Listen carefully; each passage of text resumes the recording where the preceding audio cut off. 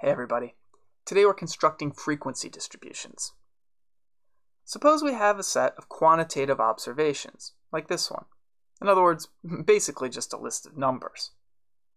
We'd like to get a feel for the shape, center, and spread of the data, but we aren't going to get far just by staring at it. We want to summarize the data somehow. The first tool at our disposal is the frequency distribution. Basically, we're going to divide the data into a bunch of different classes and then count how many observations are in each class. Like so. Here, I've divided the range from 11 to 25 into 5 classes and then counted how many observations fall into each of those classes.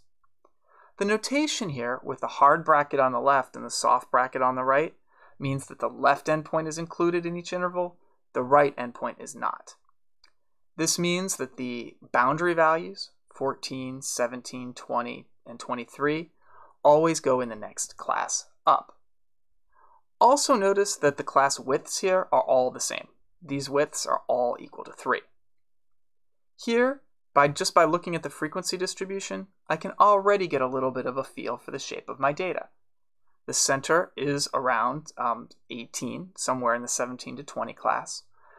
There's a big spike there, and then the rest of the data is relatively symmetric about that spike. Here's a step-by-step process for constructing a frequency distribution. First, decide how many classes to use.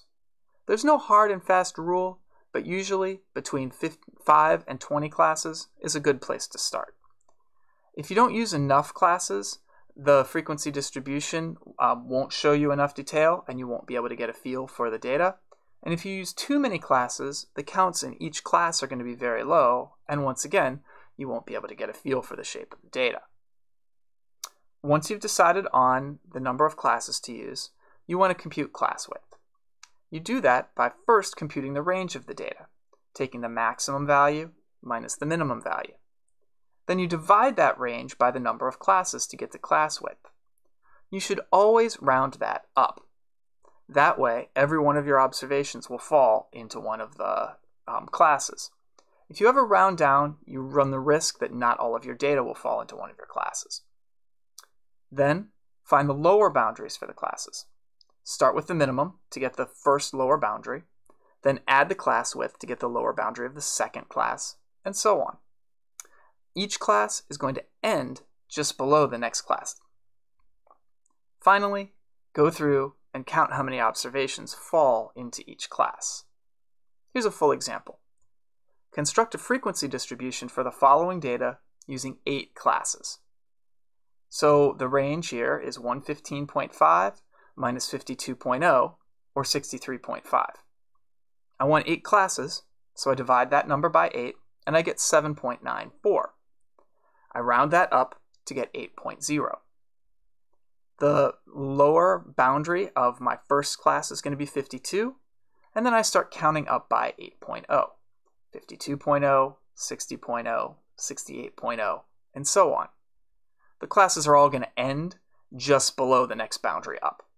So the classes look like from 52 to 60, 60 to 68, 68 to 76, and so on. Again, notice that the boundary values always belong to the next class up. Next, I go through my data set and just count how many values, how many observations fall into each of these ranges. I get 11, 8, 9, and so on. Again, notice that the classes do not overlap and that they always have the same width. That way, every observation falls into one and only one class. Also notice that the total of all the frequencies is the size of the data set. In this case, 50. Just looking at this frequency distribution, we can see that observations are more likely to lie near the lower end of the range, from 52 to 116, than the upper end. It's frequently helpful to expand this table, adding columns for the class midpoints, the relative frequencies, and the cumulative frequencies, like this. So the midpoints are literally the middle of these intervals. So I did the average of 52 and 60 to get 56, the average of 60 and 68 to get 64, and so on.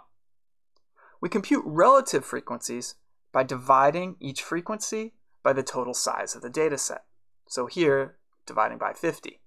11 divided by 50 is 0.22, 8 divided by 50 is 0.16, and so on. This gives you a feel for the frequency that isn't dependent on the size of the data set. We compute cumulative frequency for each interval by adding the frequencies for that interval and all the ones that come before. So the first interval from 52 to 60 has a cumulative frequency of 11, the same as the frequency. The next class from 60 to 68 has a cumulative frequency of 19. That's 11 plus 8, the two classes that came before. Then 28, we add 19 plus 9. 35 is 28 plus 7, and so on. The sum of the frequencies should be the total size of the data set.